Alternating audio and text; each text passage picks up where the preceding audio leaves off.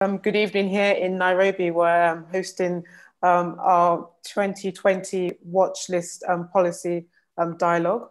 Welcome to our first day, session 2, where we're looking at 7 years on how can the EU help stabilize the Sahel.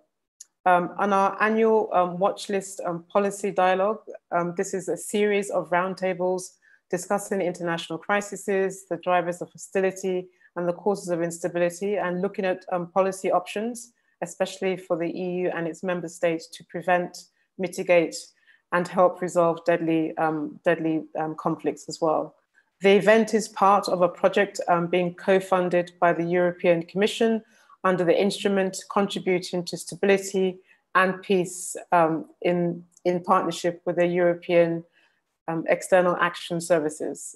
This year, the event, which is spread over 2 days, this is day 1, is on the record and is open to policy practitioners, regional experts, diplomats working on peace and security from the European Union and its member states, civil society, and international organizations. And each of our sessions draws from the analysis and recommendations presented by crisis groups yearly, yearly issues in the EU watch list, the watch list 2020 and its May and September 2020 updates. And it builds on engagement and assessment of our EU team based in Brussels as well.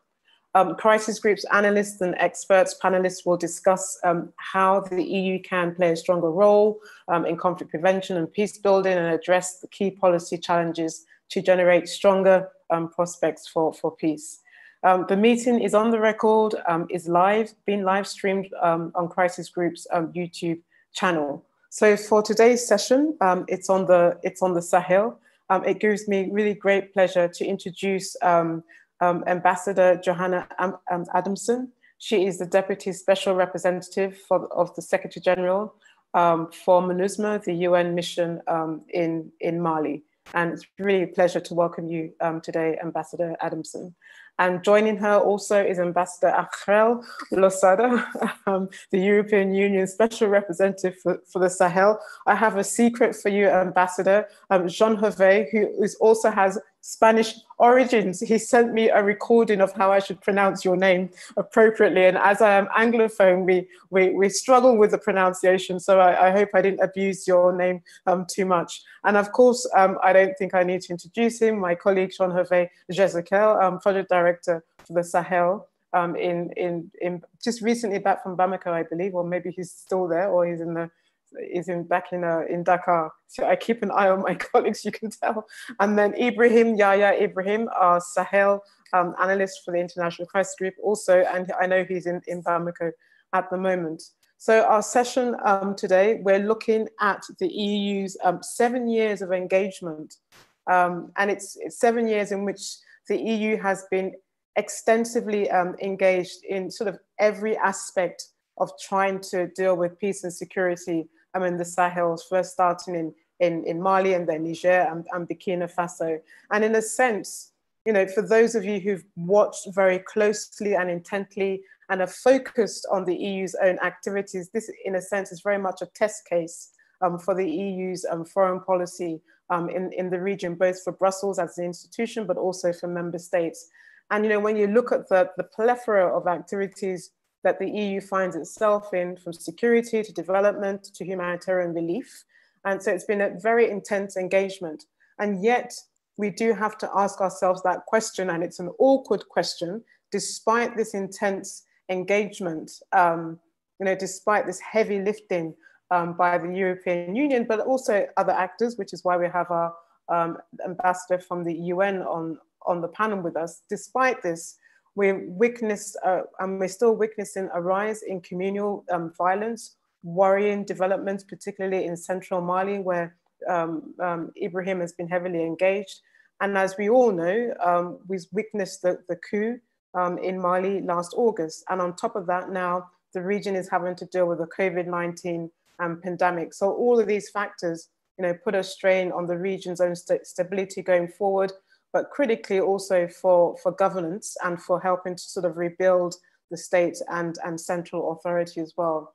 So in this session, in a sense, it is a review of the EU's own work, you know, sort of what it's done in the past, what it's doing today, and it's also, and you know, very much want our panelists, but also our participants, to look forward and to be forward thinking in terms of where next for the European Union in terms of its role and its work with both within the European Union, but also with its partners as well.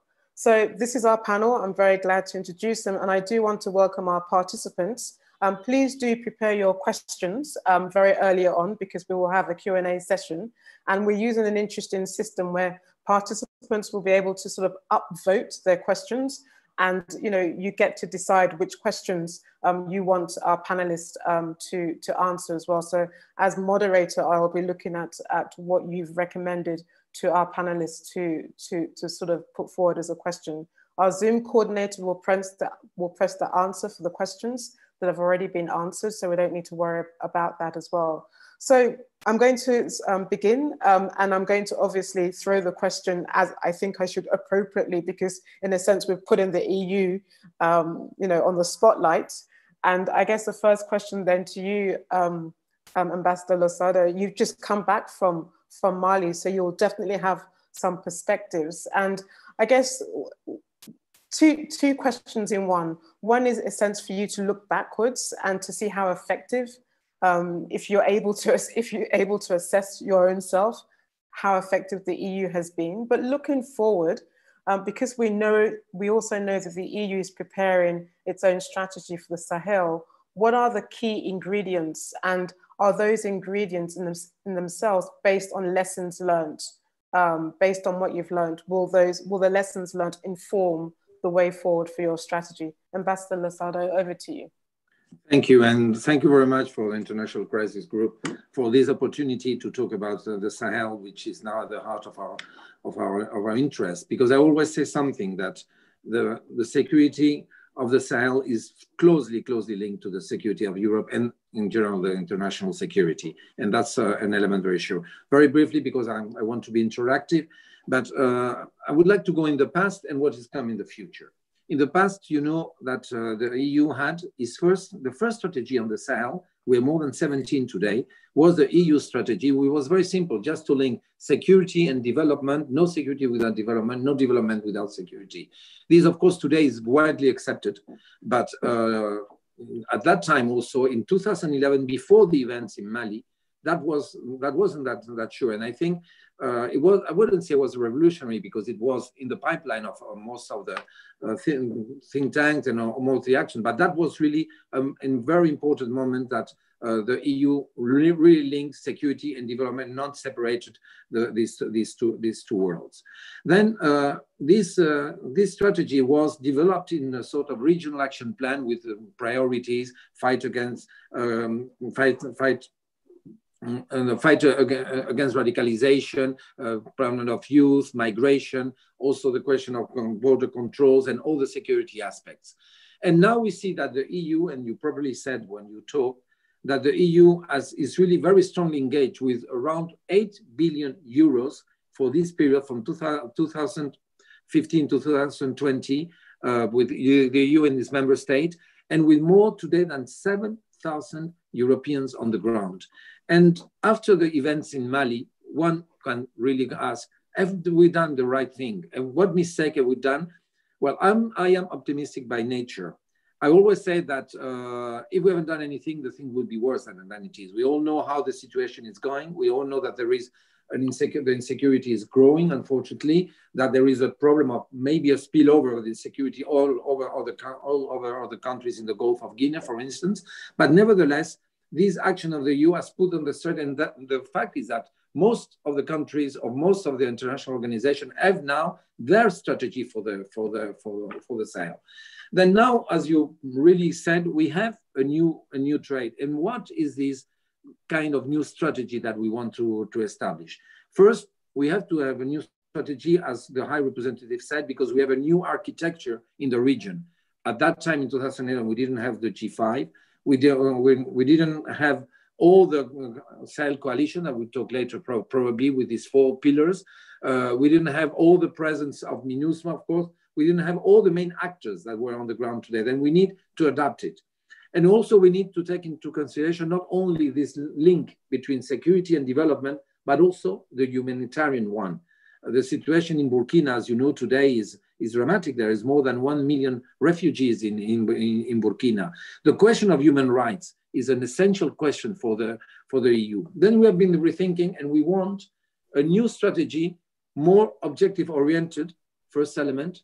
And second element, we want a strategy that is more political. What do I mean by more political? We want to discuss more with our partners, with our African partners, about the different elements that we think must be reached, or different objectives that must be reached. We need a stronger political dialogue in our approach with them, but with an element also that we keep very, very closely and very strongly, which is the criteria of ownership. Ownership must be also at the center of all our action in the Sahel, and that's what actually is inspiring all this structure that is being created with the coalition Sahel. I don't want to be too long. I prefer to ask some questions, but I put it more or less in this aspect. We had our strategy. This strategy, and we'll come to that later, has failed. I wouldn't say has failed. The events in Mali show us that something wrong has happened. We haven't foreseen what was happening, with no doubt, but nevertheless, this strategy has put us in the path in order to have a new and more adapted strategy now that we are discussing, not only within the EU and with our African partners, but also with our other partners, with the UN, also with the African Union, with the G5, also with the main actors, the US, Canada, more of them. I always preside or co-chair what I call the envoys group, and we had a very extensive discussion actually on this new strategy. I will stop here, not to go too far. I told I had 3 minutes. I think I've been even over that, but that's more or less how I wanted to place the question. And I can tell you that the EU is fully engaged with the High Representative himself, is fully engaged with our participation in the Sahel, revising maybe our action or adapting them to the new circumstances. Thank you. Good. Thank you very much, Ambassador. And Jean-Hervé, one of the things that that we've always sort of discussed at crisis groups has been the absence of politics, or the lack of a sort of a political strategy. And here you have Ambassador Losada telling us that that at the heart of this new strategy will be an emphasis on on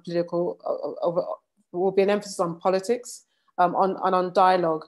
It'll be good to sort of get your own response to that, because one of the other concerns that we've had is about how the regional partners, the Sahel Alliance, the G5, the P3S, the French initiative, how they all work alongside together, and how we can sort of build consensus on what a political strategy should look like. And I'd like to get your thoughts of sort of going forward, what you think that political strategy should look like that underpins the EU and other partners' engagement in the Sahel.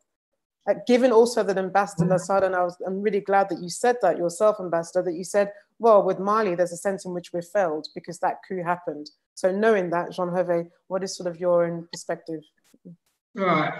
Thank you. I agree with Ambassador Losada. I think we are entering into a very interesting moment right now, a very important moment for stabilization strategies for the EU and for other partners. I think that they were quite, there was some disappointment with the way the situation in the Sahel has developed in the last few years. And of course, given the resources invested, the energy invested in the region, there are disappointments with the stabilization strategies trying to deal with the crisis.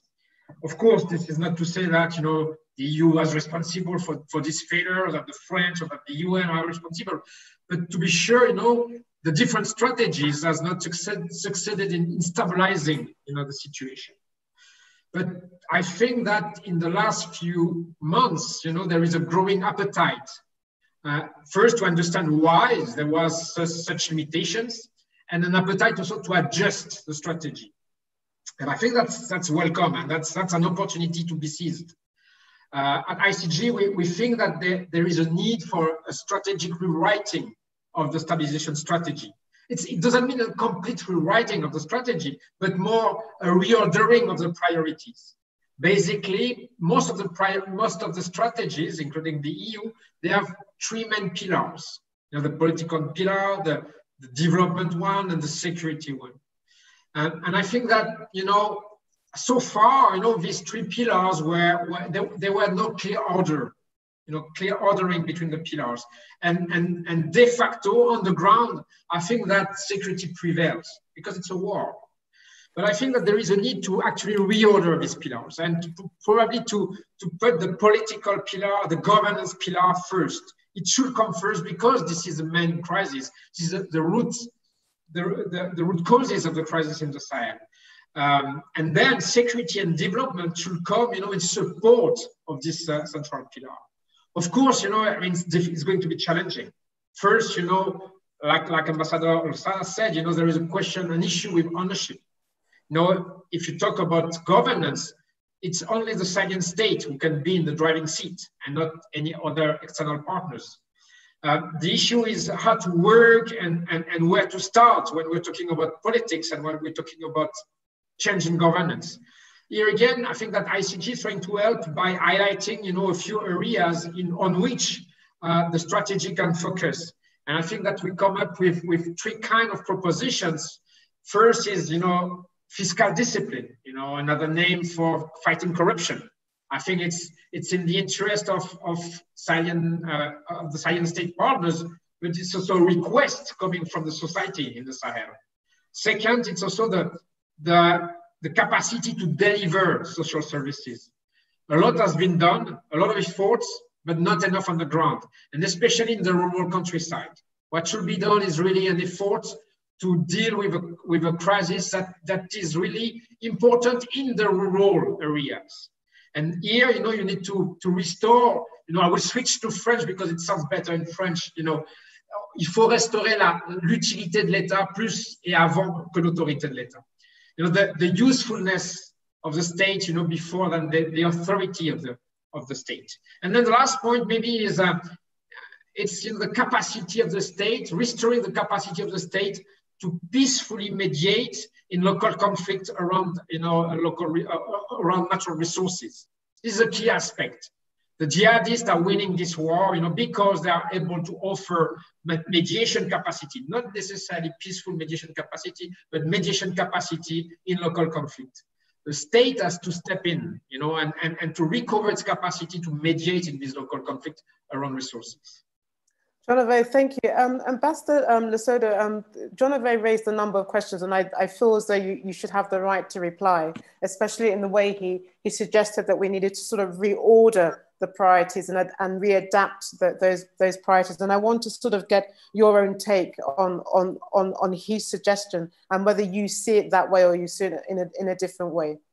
No, absolutely. I fully agree with that. Actually, we had a brainstorming among ourselves with the High Representative, and we came to a conclusion. You don't need to come to a conclusion, something so obvious, but that one of the main aspects, the main problem that we have to face is the problem of governance.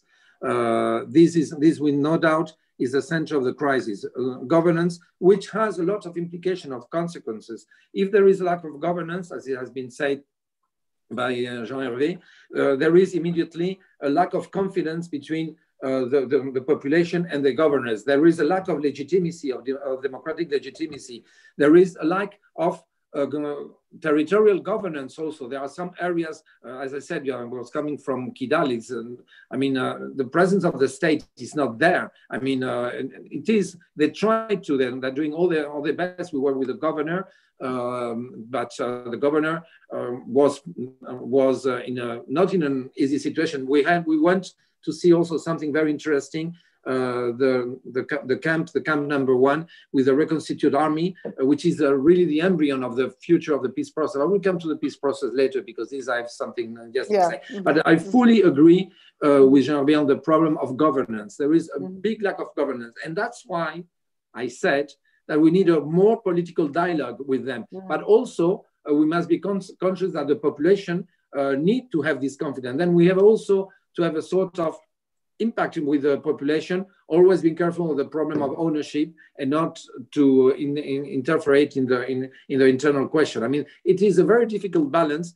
but what we want is the best for them and the best for us, because we are fully involved in the evolution of the Sahel. But yes, governance is at the heart of the problem, and that's what has been happening since 2012. A lack of governance, and we need a more, I wouldn't say democratic, of course, more democratic. We need a more structured confidence between the population that believes that their leaders are really the leaders that have the authority to lead them for development and for security, and not only to be richer, and the problem of corruption comes there. This is the main question, but that's an internal question also that must be resolved, because must be resolved by themselves, and will support in this process. Good.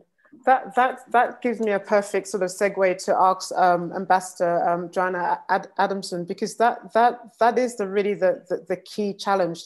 How do international actors like yourself, like the European Union, how do you operate in a country like Mali that is so diverse and so large, with so many different sort of segments that need to be addressed? You know, Ambassador Losada and Genevieve have said that, you know, that at the heart of the matter is a wider governance crisis. You know, so for the UN coming in partnership with the EU, how do you see the role of the UN working with the EU and able to address the vast array of challenges that confront Mali, that allows you to work in concert with the EU on addressing these key issues, whether it's governance, you know, whether it's, you know, as Genevieve talks about, fiscal discipline, but we can't ignore the security. I mean, if you don't have an enabling security environment, then governance becomes a secondary issue, and all the other development issues become a secondary issue. So I'd be interested to get your take in how do you then manage in this kind of environment? Thanks very much. And I also wanted to thank ICG for the good reports that we get, which feed into reflections.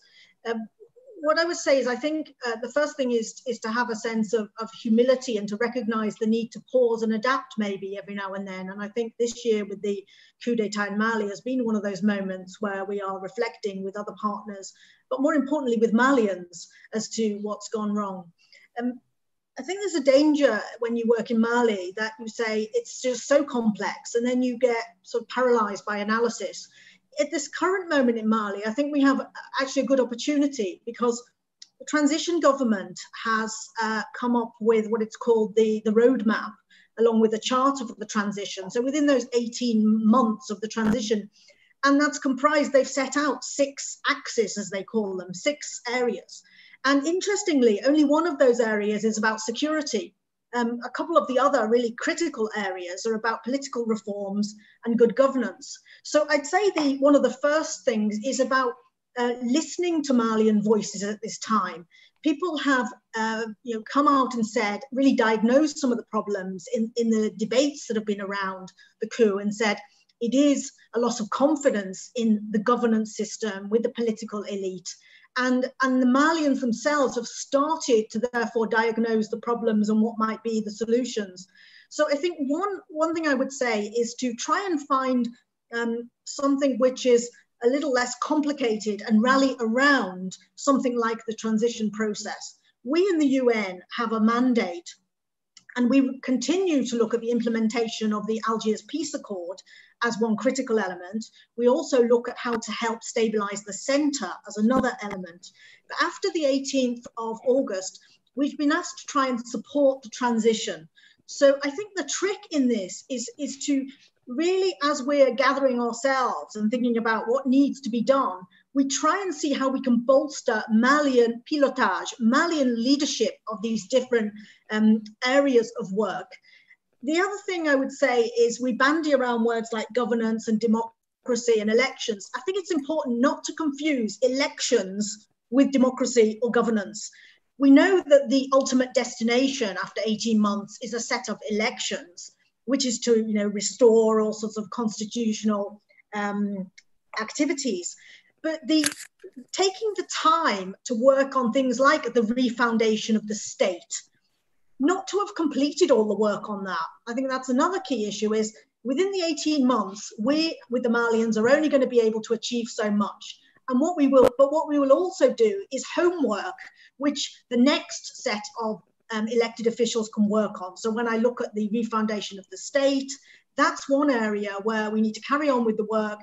But meanwhile, there are some critical issues such as security, decentralization and pushing resources out to different regions, getting on with implementation of the peace accord that need to be done throughout the 18 months. But I would say that we need to triage, led by the Malians, as to what the work plan is going to be. And just yesterday, or rather today, they had a cabinet meeting where they're going to talk about what their work plan is.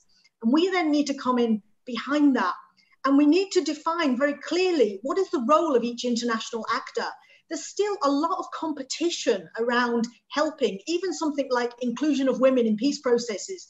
I could name you 5 different entities that want to get involved in that. But we have to somehow have the humility as international actors to say, Malian lead, we will come in behind. So we need to try and simplify, I think, as well, what we are trying to do. And let this process of introspection go forward. Let some of these difficult debates get onto the table. Stay focused on the 18 months timetable, but really follow what's emerging from the Malian transition planning, and not be tempted to try and impose our agenda on their menu. Back to you. Ambassador, that's fantastic, and I'm going to want to come back to that later, especially in the Q&A, and probe with you further what we're understanding about that transition plan.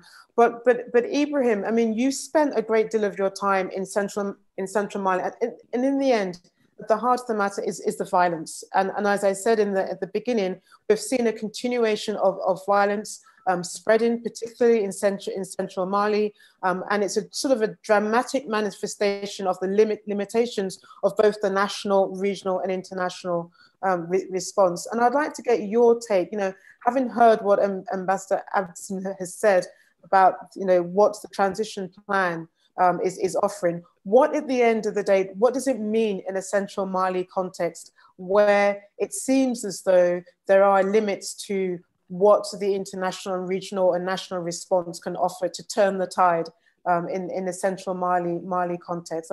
I'd like to consider how we think about that within that context. Thank you very much, Comfort, for this question. One of the things that is usually seen clearly is that there is sometimes some disconnect between what is happening in Bamako and what is happening at the periphery, in particular central Mali, for example. Violence is one of the things that have contributed to the uprising that led to the previous government to step down, and so far we see that this violence still continues and still threatening to destabilize the transition itself now.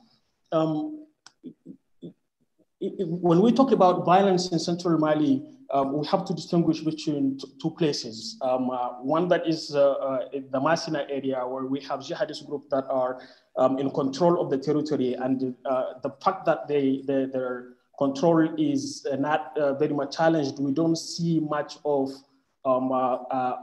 violence there. The place where we see violence actually right now is a relatively small area that represents 4.3% of the Malian territory. But this small area has concentrated a significant portion of the violence. In 2019, it concentrated over 60% of the entire violence that occurred in Mali, in the whole country. This means that there is a hope here that if you concentrate effort in this particular area by the Malian government and backed by the international community, we can get to make some good improvement in the region. Recently, Crisis Group came up with a report about how we can actually try to reverse the deadly trend and pave the way toward peace in that region. And I would quickly summarize the policies that we recommend in that particular area. First, we think that we needed to try to de-escalate the conflict by combining two things, dialogue initiatives with security initiatives.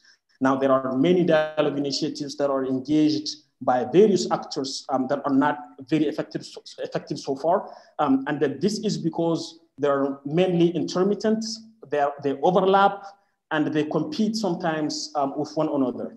What is needed now is to streamline these efforts to make them more consistent and to make them cover the entire country. The entire area of the Zen-Oxande. We can do that by systematically establishing local peace committees in all the conflict hotspots and complement those local peace committees with a regional committee. Dialogue alone is not sufficient. We have to also make efforts, increase efforts to secure local populations, to protect civilians and their properties. And here, I'm happy that Ambassador Adamson is here. We think that MINUSMA, in collaboration with the Malian army, can make a big difference here. I'm happy to answer more questions about that. Those two combined might help to de-escalate the conflict and lay the ground for a more structured response to the conflict, which would implicate the return of the states. And I would like to make sure that there is no stabilization of the area without the states coming back. But it has to be a different state.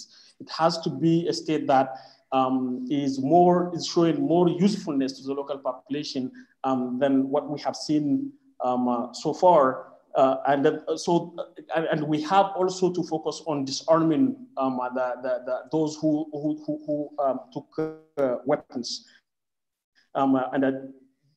These two things should help to stabilize the region. After that, we have to think about the long-term solution to the problem, which would include reforming access to natural resources, because this is really a crisis related to the access to natural resources, in particular land issues. Here we have to think of the mechanisms that help to regulate a dispute over natural resources, because the current ones, whether they are traditional mechanisms or state-led mechanisms, they are all incapable of making the difference, and they have to be changed. Great. Ibrahim, that's really great. And Ambassador Adamson, I actually want to come back to you because I've just noticed some of the questions in the Q&A, and they're ones that I was going to ask, and I'll park my questions to the side. But sort of turning back to you as a way into the Q&A and the questions that have been asked, in response to what Ibrahim said, but also because you said that we should simplify, the international should simplify their task and follow the transition map. That the Malian transitional government has already sort of underlined and emphasized the need for an inclusive dialogue as a key pillar of their own strategy. So in response to Ibrahim's question, and maybe sort of for the purposes of our friends at the EU, how open should international actors be in backing sort of a dialogue between government and armed groups, including some jihadi groups in the region, given the local impetus that Ibrahim asks? I mean, it's a sensitive, it's a delicate question, but I put it to you instead of Ambassador Losada at the moment. Yeah. Sure. Very happy to engage on that. And I think coming back to the central region, I very much agree with Ibrahim. What he's described as, the top needs are like reconciliation. I'd put security in there, just in the sense that for people to come to meetings and talk to each other and be able to work out their problems, they do need to have some kind of security, whatever that looks like. I think that therefore when you talk about reconciliation and what I'd call conflict management strategies, sustainable conflict management strategies, there's a risk that one can dictate too much to the Malians themselves about who they should talk to and how they should do it. I mean, my Secretary General Antonio Guterres has actually, been quite clear that if the Malians wish to engage in dialogue, that's up to them. So I'm not here to say that they can't do that. And I think some of the people who are engaged in the centre from different sides probably also fall already into two camps. You might think sort of one day during the day someone looks like they're a Fulani activist, and then by night they might be sympathetic to one of the more extremist groups. So I think that we have to recognise that there's a very mixed bag of people involved in the centre, and that's part of the problem, isn't it? That in the past you'd have Dozo, Bambara, Pearl able to sort out their proximate sort of problems together in one way or another. But since 2015, you've had extremist elements coming in, deliberately stoking up disagreement between the different ethnicities. And the key challenge, I think, is how to sort of pull back that genie and get back to a way where the local communities, with the support of the state being a kind of enabler and a referee at the same time, can support the communities to find ways to, first of all, identify the problems. Some of them are going to be longer term problems. They're things like land reform, the impact of climate change, what that means for natural resources. But some of them will be more immediate. You just attacked my village, therefore what am I going to do to your village? And I think Ibrahim is also right that there's just a confusion of different mediation actions. And again, one of the things to do with the local communities, but with the Malian transition authorities, think like, can we please have a stock take of who's doing what? And again, it's about defining who is going to play what role. But in terms of who should talk to whom, I don't think that's something that we in the UN would ever want to dictate to the host nation that we're in and all the different actors. We focus on silencing the guns, but we also focus on tackling impunity. So if people have been responsible for massacres in certain areas in the centre or action against our peacekeepers, then it isn't as though we just forget the past. I think there has to be some accountability for what's happened in the central Mali. But we wouldn't be there saying, thou can talk to this person or not. That really wouldn't be a helpful role for the UN. Back to you. That's great. And in fact, one of the questions that I have from our participants, and I'll put it to you, Ambassador Lasoda, because I think it also goes to the heart of your own sort of pillars. One of the questions from Baba Alpha Uma, how may African governments, and because we're talking about the Sahel, I'll just reduce it to the Sahel government, how may Sahel governments be held accountable when it comes to human rights violations, both by their security forces and by militias they seemingly back? I raise that also, Ambassador Lasada, because we know that the EU's global strategy, one of the considerations in that strategy is the change in nature in the way in which you will support militaries, African militaries on the continent. And I guess there is an important concern there in terms of how you deal with the question of human rights violations. And the UN's own reporting from MINUSMA has oftentimes documented human rights abuses by security forces. So how do you think you can address that within both your global strategy but your Sahel strategy? Thank you for this question, which I think is fundamental. The EU is fully engaged in supporting the Sahelian countries, supporting the G5, and then supporting, of course, one of the important elements of the G5, which is the joint force. If this joint force commits some exactions, indirectly, our people here make us responsible for that. It's a question which is of utmost importance for the EU. We have a compliance framework with the UN and with the G5 on human rights, and we have decided to put it in place. We have started actually already to put it in place, and this is very, very good because we are in a very close partnership with the UN. The UN has a great experience in the question of the defense on human rights, and these can, if we don't make the proper action, this can have terrific consequences for us and for all the region. I said it before, there is a need of confidence between the population, their armed forces, and their authorities.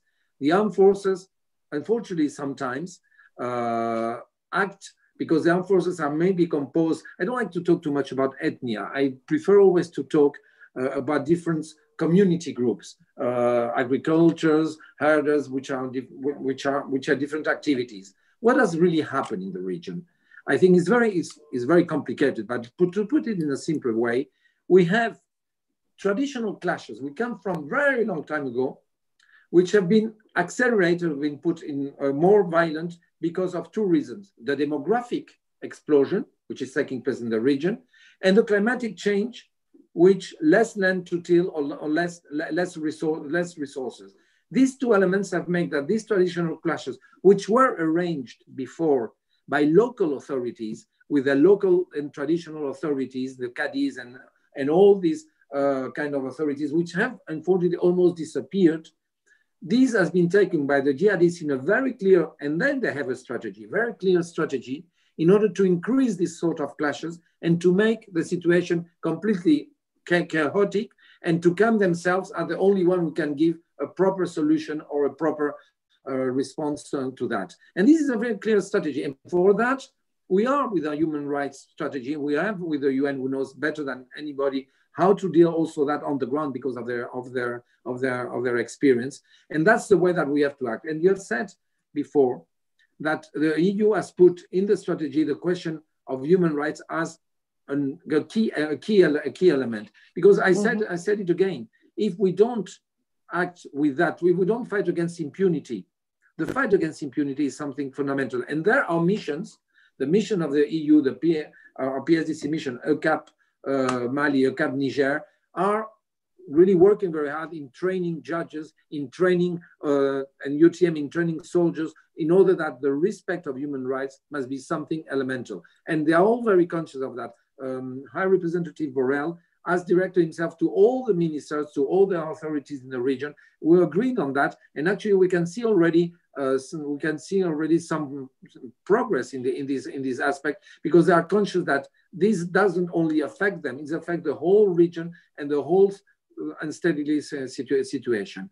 I think that our partnership with the UN in this aspect also is fundamental, and we are going to keep on that, and of course with our signing partners, and we'll keep it on that way. Thank you. Thank you very much. Ambassador, stay there, because I have a number of questions that I think are appropriate for the EU, and I'll also encourage our participants on the YouTube channel to continue to field some questions. But Ambassador, there's one question I'd like you to consider, and then I'll come back to you to answer it. Because it's a hefty question, I want to just put it to you now to think about it, and then I will turn to Ambassador Adamson as well. So the question from one of our colleagues in Brussels is, I mean, their observation is that it's a positive signal to hear about the intention of the EU leadership to give much higher priority to governance within a multi-dimensional political approach. At the same time, the EU will continue to maintain a significant presence with its security and defense initiatives. And on top of that, the new European Takuba task force that will be integrated under the French Burkina command. So the question to you is that, what is the future of the EU security support in the Sahel? What does it look like? What does the EU expect to achieve with the extension of its military training mission from Mali to Burkina and into Niger? And what do you see, Ambassador, as the potential pitfalls of a larger military footprint in the region? And then Jean-Yves, a question for you to consider. How far are local ownerships and good governance in the G5 countries, how far do you think they're reflected in the European Union's initiatives? And what could a common approach look like in terms of what the EU is doing and what other actors are doing? But Ambassador Adamson, I wanted to ask you, as I said at the beginning, it's 7 years since international action, and this year we celebrate the anniversary of the peace accords, you know. And one of the questions that has been asked is, you know, how significant are the requests that are coming in today to amend the Algiers agreement? What do you see, and let me add my own questions, what do you see as sort of the weak links, and what do you think we need to do to make sure that the accord remains on track? Because much of MINUSMA's mandate is very much tied also to the accord. So I thought I'd sort of get your quick perspective, and then I'll turn back to Ambassador Lasoda and John Hervé. Thanks very much. So looking at what could be the positive outcomes of the accord and back over those 5 years, had we been able to go more deeply with security cooperation between the signatory parties, decentralization of resources and powers to the regions, I could imagine that that might have been a powerful signal to some of the terrorists who then subsequently came in and exploited chaos. And I dare say it might have helped with the creeping into the center had we been able to implement some of those key elements. But looking at where we are now, there's a positive sign to me is that in the transitional government, for the first time, you have ministers who come from the former rebellion parties. They're actually serving as ministers with some pretty chunky portfolios, like the Minister of Works, and some real ministries that matter to ordinary citizens. So you're baking in a way to the transition and to the success of the transition the equities of the signatory groups from the north. So that's a good sign. Having said that, the key question is still how much of the bargain on political reforms will the transitional authorities be able to give to the signatory parties? Because that's the bargain. Sort of, I'll disarm and agree sustainably to give up arms if you will give me power sharing and decentralization and some money to run my own things with a degree of autonomy. And that remains still the same fundamental bargain, and where there's been a lack of political will, I guess, and a lack of trust from both sides. So I think in terms of your question about amending the accord, what happened in the national dialogue last year, and then it's been reinforced this year after the coup, is I think a sense that if you did want to look at any of the text, it would all have to be done in complete agreement between the parties. It wouldn't suddenly be something imposed by Southern Mali or Northern Mali. And so there is more of a degree of confidence, I think, in the people who are active. But having said that, there's still a huge degree of ignorance about the peace accord. Probably many Malians in the south, or even in the north, I dare say, don't know what the peace accord's about. They don't know that it's about decentralization and changes and reforms to how people are administered, which is something that probably most Malians would want wherever they are in the country. And so there is still work to be done on telling more about the accord. But I do think that to see progress on the ground in the north, but both in terms of security aspects, which is DDR, but more about seeing government development funds up and run with local equities and local citizens. This is about citizen governance at the heart of deciding what needs to be done in my region. So there's reason for hope, I think. But what we really need is to just get this momentum. The peace accord has been marked by kind of few forward steps, then stagnation, and the chance now is to align the peace accord implementation with the transition. I would like to see that we have the same 18 months applied to the implementation of the peace accord, so that they run side by side, and then it becomes a natural thing that we do, not something weird and different, but just part of the transition. Back to you. Thank you very much. Ambassador Lasoda, do I need to repeat the questions, or you got it? Yeah. Mm-hmm. Yes. I mean, but I will come back after on the peace accord, if I may, also, because there's something which I've just been in Bamako and attending to the CSA, and I fully agree with what John has said. But first, what you're mentioning about the EU and what the EU does in the security sector. Well, first we have to understand, which is not easy, I can see, that I can understand what is the architecture we have today in the Sahel. And this is the coalition Sahel. the Sahel Coalition, which is composed of 4 pillars. The first pillar is a pillar short-term, is fight against terrorism immediately with Takuba, with the joint force, with Barkhane. And these are measures which have to be taken immediately. The EU cannot participate in that due to our treaties. I mean, we cannot send fighters on the ground. We cannot make special involvement. Member states can, but the EU as such, because of the treaty, we have a limitation. This is short term. Then we have medium term actions, which are stabilization actions. And there, yes, and which are pillar 2 and 3 of the coalition. Pillar 2 is capacity building in security and defense.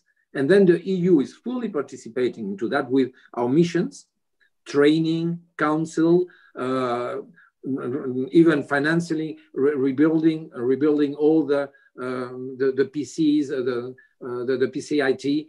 This is pillar 2, and pillar 3 is restoration of the state where the state wasn't present. Well, this is sometimes is not only to bring back governors, authorities, is also to bring back school, is also to bring back sanitary facilities which should be provided by the state. Sometimes we said stabilization of the state, but the state unfortunately has never been present as such in this area. Then is at least installation, sometimes I would say myself as a personal observation. And this is pillar 2 and 3, which are stabilization measures, are really taken by the EU as we have created, and sorry about all these acronyms that we are creating all the time, the P3S, which is actually chaired in a secretariat in Brussels, and we have just appointed 2 weeks ago the new secretary, the new head of the P3S, and this is really where the EU is acting. And then we have the 4th pillar, which is after all the most important one where the EU has been playing is in development one. And when people say the EU is engaged in the security and forgetting development, no, you must see the figures. The development one is, the figures are 8 billion only in security, and the EU is a member state. In security, in development. In security, the figures are much lower. We are beginning to accompany all our partners from the Sahel in the reform of the security sector, which is also at the heart of the problem. The reform of the security sector, which are pillar 2 and 3, but this is not where the EU has really been playing. That's where the EU has been playing very, very strongly, is playing very strongly with the development one. Then to sum this question, the EU has been first a development actor and has become a security and a political actor. And long that we mustn't forget that the development sector is still the most important one and the most where the EU has been playing its role. That's as far as this aspect. May I talk about the peace process or please? Later Yeah, on? for 1 minute. Yeah. Yeah. So just for 3 minutes, because I've been in the CSA. 1 minute. 1 minute. Sorry, I've been in the CSA, the Comité de Suivi de l'Accord. And for me, what Joanna said is very important. So far, we had 2 processes which were completely different. We had the peace agreement process, which was going on and on, almost without any connection with the reality on the ground. That's why I always ask in the CSA, and John knows that, to have a meeting of the CSA in Kidal on the ground for people to appropriate this process. And then we had the political process. We were going his own way with the political parties. For the first time, I see a window of opportunity as these two processes are now together, because we have is integrated in the charter of the transition process. We have, as she said very properly, we have ministers who are members of the armed groups. We are ministers now, and they cannot say we are not going to go along now. Then before, everybody was saying, the movement was saying we don't want to go ahead because the government is not taking the institutional and the political decision of decentralization. And the other part, the government said we cannot go ahead because the movement are not assuring the security. Now they are one, and now really there is no excuse to go ahead. And that's what I want to say. And we really do hope, and that's the main message I gave during the meeting of the CSA. I think it's very important. Sorry if I've been a bit too long. No. That's great. And John Ove, I'm going to turn it over to you. But Ibrahim, I have one question for you. And I say this sort of projecting into the future work that you're going to do. One of the questions here from our participants is, concern about how we can deal or how we can prevent the spread of organized violence, jihadi violence, for example, throughout the region. And given the work that you've done sort of last year on speaking to the bad guys and knowing that the follow-up work that you're going to do, it would be sort of good to get your own perspective of how you see the interconnection or the transnational links between the various jihadi forces, and what is the prospects for even beginning to probe what dialogue would look like as a preventative measure to stop the spread of violence from the central Sahel to other parts of the Sahel countries. Genevieve, I hope you remember the question that I asked, but I could repeat it if you need it. You fine? Okay, you're on mute, by the way.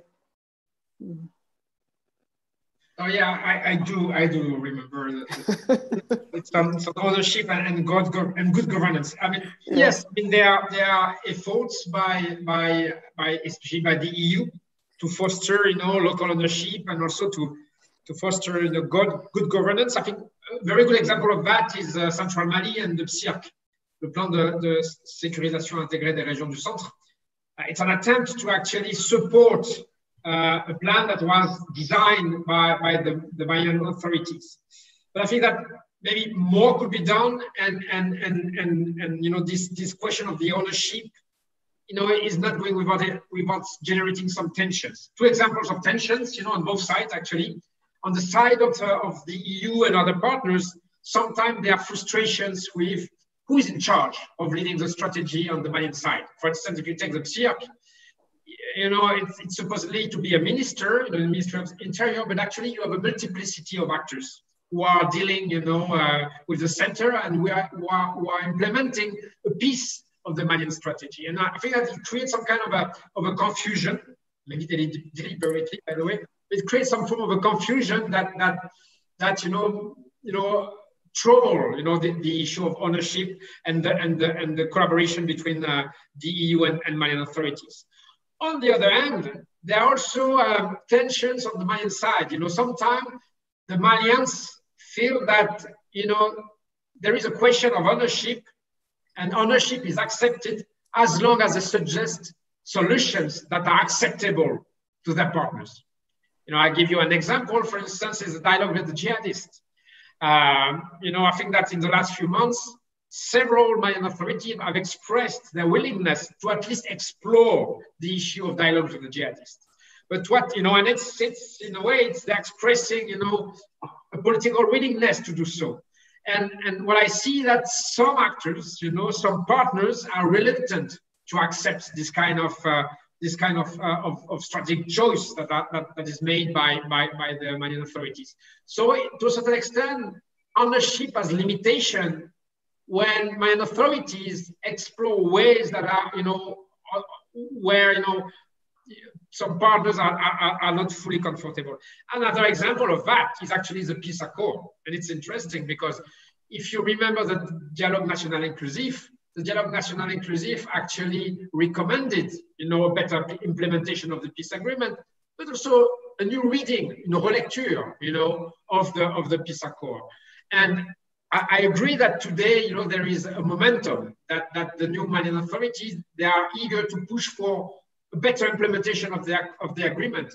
But also some of them, also remember that, according to the Dialogue National Inclusive, they should also read again the content of the agreement. It's a very sensitive issue, and I understand why, because in a way it's reopening the Pandora box of the agreement, right. And many partners are reluctant to engage in this direction. So here again, ownership, but when it reaches some sensitive issues, then politics come again, and there are disagreements between partners. Thanks a lot, Genevieve. And Ibrahim, you've got like 30 seconds to answer a very complicated question, but it'd be good to get a quick taste from you on how you'd respond. Well, I mean, it is clear that jihadist insurgency is expanding throughout the region. It is also clear that the solutions that are put in place so far, including security and developments, have failed. It is clear that the fact that jihadist insurgencies are continuing is impending the implementation of the peace agreement in northern Mali but also fueling intercommunal violence, not only in Mali, but also in northern Burkina Faso and other places. So now what do we do? I think we need to have a change in the strategy. And one thing that has been missing so far in that strategy is the idea of speaking with them. Now, I understand that speaking with them is controversial. It does, even if it does take place, it will be difficult. Our outcomes are uncertain, and the national guarantees success. But what we say is that it's still worth a try. It can be new opportunities and to break the deadlock. One thing also that we need to add, in addition to speaking with the jihadists, is that we need to engage into serious discussion about religion in this region. I think this is also out of the picture. People do not take it seriously, but local population do take it seriously, and the jihadists are exploiting that fact in order to spread.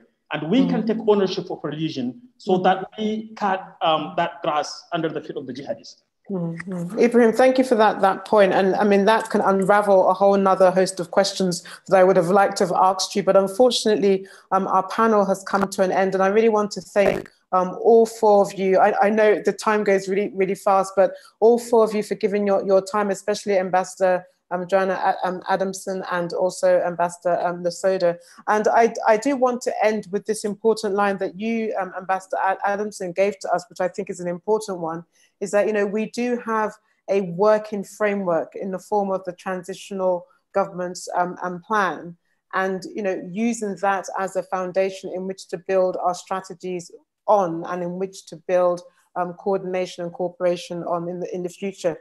That's an important work. That's an important idea that you've put forward to all of us, and I think one in which I think the European Union is already sort of engaging in, and it ties in with what Jonave and Ibrahim have just emphasized around the ownership and understanding what ownership really means on the ground. Thank you so much from the International Crisis Group for taking part in this. Thank you also for our participants for their rich array of questions, and we hope you continue to enjoy the remaining sessions into tomorrow. Thank you very much, and goodbye from me in Nairobi. Thank you very much. Bye-bye. Thank you. Thank you. Thank you. Bye-bye. Bye.